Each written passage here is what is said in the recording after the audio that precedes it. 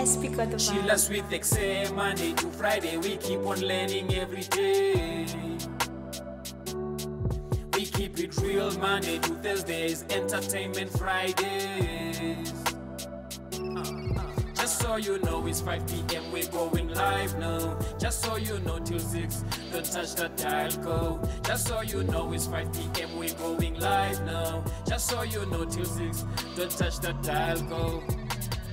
Youth Block of the Year, catch us everywhere. Hashtag line EKSE, kuzofiwa this year. Youth Block of the Year, catch us everywhere. Hashtag line EKSE, kuzofiwa this year. Yes. Welkom na EKSE net hier op channel 263. Listen man, my name is Kezia Latran. The girl met die haren. It is Scientific Wednesday right here in the studio. We are talking about everything in space and beyond, so you do not want to miss that. And with that, we have a panel of guests as well with Walter Salima and Philip Engelbrecht to chat to us about everything in the universe and beyond. And as well, I had the opportunity rather to go out in Hermanus and attend the 24-hour launch of the Space Weather Center, which was absolutely phenomenal. You do not want to miss that. And lastly, we are catching up with Polly T, a sensational rapper who is changing the game as we speak right now. So you can hear we have an entertainment yet educational show for you guys you do not want to miss out. But now, let's check out who's rocking with Sibu and Loa in the lounge. Yes, Sibu and Loa are in the building. You're doing what we do best, making sure that you guys are entertained all the way till 6 o'clock. You've done your best by tuning into the biggest, the baddest, the most hip and happening news show in the motherland. Today we talk all things astronomy. Astronomy is the study of everything in the universe beyond the Earth's atmosphere. This includes objects that we can see with our naked eye, like the sun, the moon, the stars. And it also includes things that we cannot see with our naked eye, but we can use a telescope to see, like the galaxies and particles. Today we are joined with Walter Salima, an astrophysicist and space science research student at UWC. We are also joined by Philip Engelbrecht, a science communicator at the Cape Town Science Center. Welcome, gentlemen, and welcome to the show. Thank you. Thank you so much. Thank you for coming. Thank you. Okay, it's so a pleasure to let's be dive here. straight into it. For you, Philip, firstly, for people that don't really know what astronomy is, can you please differentiate between astronomy and astrology? Of course. So astronomy is basically the study of celestial objects. So all the objects that's outside of Earth's atmosphere. Now a celestial object can be in the form of a planet, a star, a comet, even a galaxy. Right? And you study the motions of these objects through space, their position in the night sky, and you also discover, you study their properties. So is this a bright blue star? Is this a comet made out of ice and rock? Is this a gas giant or a rocky planet? Those types of properties. Now astrology is an attempt to almost study, it's an attempt to see that those positions in the night sky have an effect on your personality and events in your life. Now, the major difference actually between the two is very easy. The one's a science, which is astronomy, and that astronomy and astronomers, they base their facts and everything that they say, it's based off scientific research and observations, whereas astrology is more of a pseudoscience or a false science, as we say.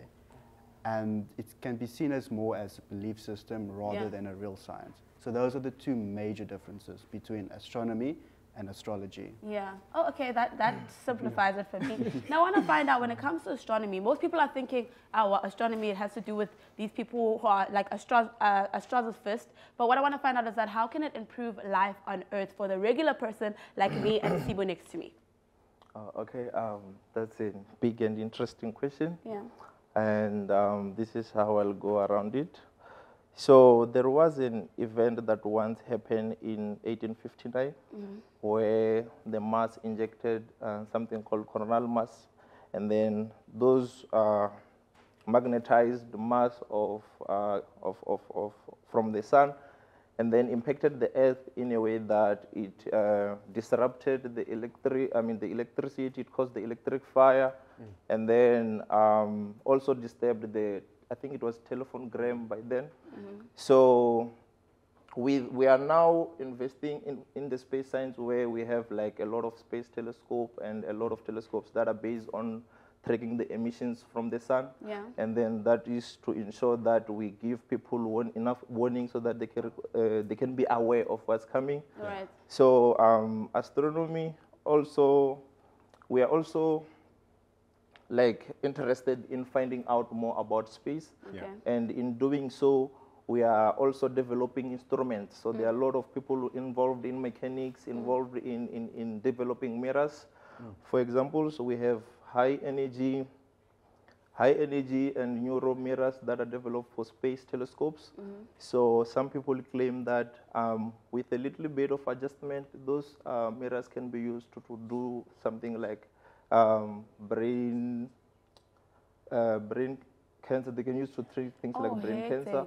So and another, for argument's sake, I will say that the way we are with phones and smartphones, and then astronomy had part to do with that. Yeah. And I wouldn't have thought that though. Yeah.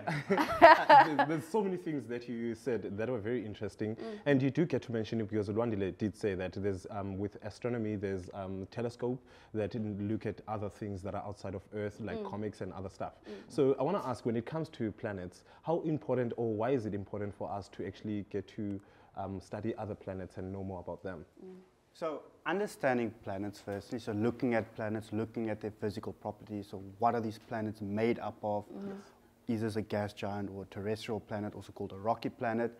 It helps us understand their formation, right? And understanding the physical properties of planets, we can understand basically understand why they look the way they look today. Yes. So why is Mars, for instance, basically a desert? Why is Venus a hull on Earth? You know, and studying the planets and studying their physical properties helps us understand what happened in that planet's life history in order to lead to what it looks like today. But also studying the dynamics of planets and how they interact with each other can also give us an understanding on how life formed on Earth, not only on Earth, how life may form on other planets in the other parts of our galaxy and in other galaxies as well. So that's why it's very important to study our planets. And speaking, I mean, you spoke about physical features of a planet, etc. What is the Earth made out of? So the Earth is made up of materials that remained after the sun has formed. What do you mean by that? So I can start by introducing you to how the solar system is formed, or how the stars are formed. So when the star is formed, it is formed out of a huge gas that is mainly made of hydrogen atom. And then this huge gas, it collapses under its own gravity. I am so sorry. Before you continue, we'll continue this after the ad break. Right now, we have to see what Kezia is doing right over there in the music, or rather the dining room. Let's see what she's up to. Well, I certainly didn't know that stars are made out of hydrogen atoms, and I'm pretty sure Walter has so much more to say. But today, as you have heard, we are talking about everything in space and beyond. If you could choose which planet to visit, would it be Earth or would it be something else? Let us know on our social media pages. You do not want to miss out the rest of the conversation as we come back after the ad break.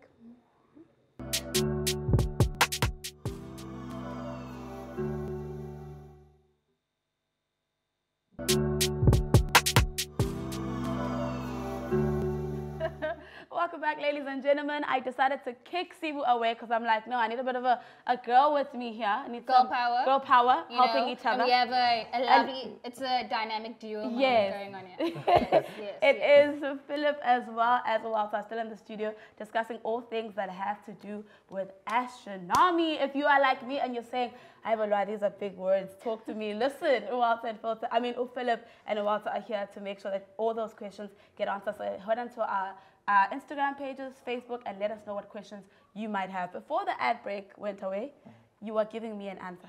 Okay. Yes, but you can make it short or make it however it is that you want to answer it.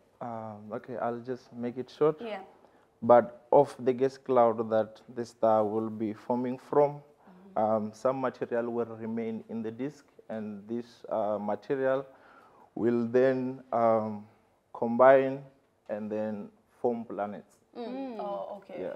So that's how the Earth is formed. That's how the planets are formed. Wow. I thought That's quite interesting. it's so funny because I literally just thought God said, let there be Earth. And then the Earth, the Earth and came alive, child. So I'm learning something different. I'm learning a different perspective. That's absolutely amazing. And I have to ask you, you know, they are black holes, right? What are black holes and what are the different types of black holes that exist? Okay, so black holes are formed when you get massive blue stars that collapse under the weight of their own gravity, right? So gravity squishes them down into a point that is so dense, right? It has a very, very strong gravitational force. Right. Now, the reason why we say it's a black hole is because the gravitational attraction is so, so powerful that even light cannot escape. In order to escape the gravitational pull of a black hole, you need to be traveling faster than the speed of light. Right. And nothing can do that in the universe, unfortunately. Yeah. So therefore, nothing can escape a black hole. Right. Now, the two types, there's I think 4 types of black holes, but I'm going to be covering the 2 most common types. The first one is called a stellar mass black hole. Now, those are formed when you have these big blue stars, like I've said. An example of one of those blue stars can be Rigel, and we find Rigel in the constellation of Orion. It's about 80 to about 89 times more bigger than our sun, right? Wow. And when that star collapses in under its own mass, it will form a stellar mass black hole. Now, stellar mass black holes have a mass between 5 to 10 solar mass, which means it's 5 to 10 times heavier than our sun. Oh, okay. Now, the second most common type is supermassive black holes. Right. Now, supermassive black holes are extremely big. Yeah. It's between 500,000 to a hectic. few billion times heavier than our sun. The best example of a supermassive black hole is one that's found in our very own galaxy. Yeah. We call it Sagittarius A star, Yes. and it's over it's 4 million times heavier than our own sun, right? And it's right in the center of our Milky Way galaxy. And that's nothing compared to some of the other black holes that we've discovered. Yeah. The biggest one, or one of the biggest ones that we have discovered was called M87 star, and it has a mass that is 6.5 billion times heavier than our own sun. Oh, my word.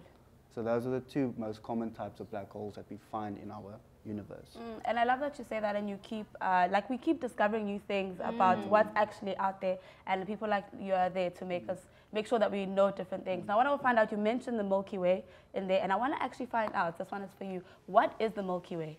So the Milky Way, as you mentioned, is the galaxy in which our solar system is located, and it's just made of billions of stars, planets, and gas that are bound together by gravity.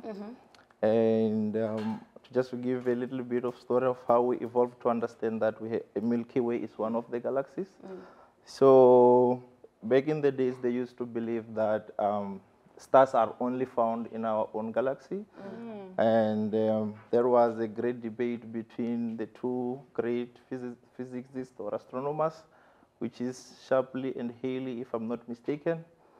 And then one was arguing that a Milky Way, it is one of the million galaxies that are available in the universe. And one was arguing that it is the only galaxy that is existing. Yeah. However, they were astonished by the observations that came up of Edwin Hubble's. And that showed that indeed the Milky Way is just one of the million galaxies that exist in our own universe. One of the million. Yes. There are a million galaxies that exist. There are millions of One galaxies of the that million. exist. You know, when I attended the Space Weather Center, it said, well, they said that we know 3% of actually what's happening beyond Earth and space. 3%. So can you imagine? You know, I remember creating a solar system when I was back in primary school. And I want to ask you, Philip, galaxies. Why would you say they are so vast in differences in their shape, in their size, in their activities that they bring forth? So are you asking why the galaxies are in different shapes and sizes? Well, there are many things that can influence the shape and the size of galaxies, right? It can be due to the number of stars that are found within those galaxies. But what also influences the shape is sometimes over many millions of years, these galaxies bump into each other. right? And when they bump into each other, their gravitational pulls will have an influence on their shapes, and that will make all these weird shapes of the galaxies. So it really boils down to mostly the number of stars that are found within the galaxies, and also if they bump into each other or not. Anything like that. Okay, so that creates the shapes, whether they bumped into each other or not. Yeah, if they collide with each other. Got you guys. Thank you so much for joining us. Just, 2 seconds. Okay, I'm 2 about to seconds. move on, yes. Yeah, but just to add on that, our galaxy Milky Way and Andromeda, they might bump into each other in the near future. They might. So, What would happen to us on Earth? I think that We won't die. We won't. Okay, at least we safe, guys. We're not gonna die.